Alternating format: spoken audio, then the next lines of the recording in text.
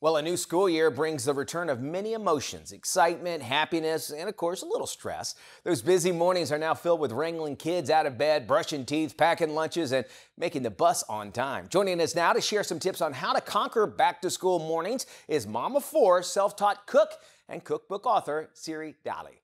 Hey there, thanks for joining us.